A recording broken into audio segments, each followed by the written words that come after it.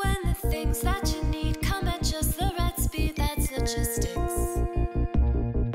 Saving time, cutting stress when you use UPS, that's logistics.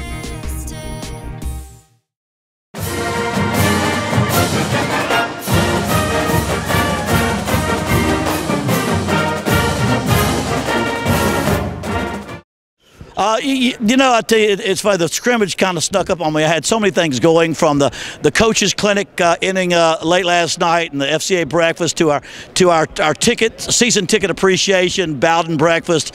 I came up and just got to basically watch the scrimmage.